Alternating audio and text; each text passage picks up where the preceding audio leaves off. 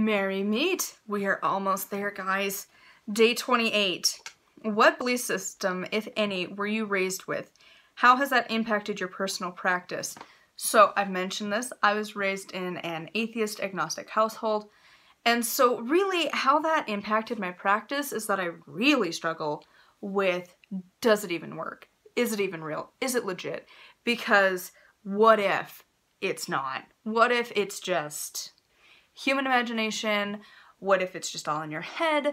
What if you're just going through the motions and that's all they will ever be is motions? And that is a struggle.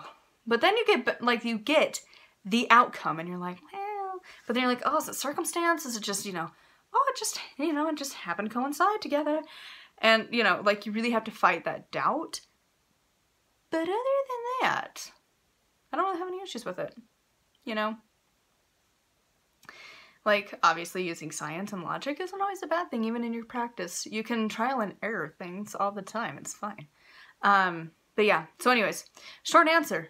But I feel like this would be a bigger answer, maybe if you're raised in a religion, but it's also been a while since I had to ooh, I'm getting into the religion. It's been 10 going on 11 years now, so kind of used to it at this point, kind of just there. It doesn't really affect me that much anymore.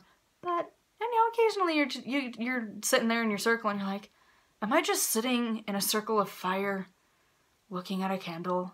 Is this just my life right now? Is this even real? And then, you just kind of push that out of your brain. So, anyways, I'd love to hear from you guys in the comments down below. And until tomorrow, thank you for watching and blessed be.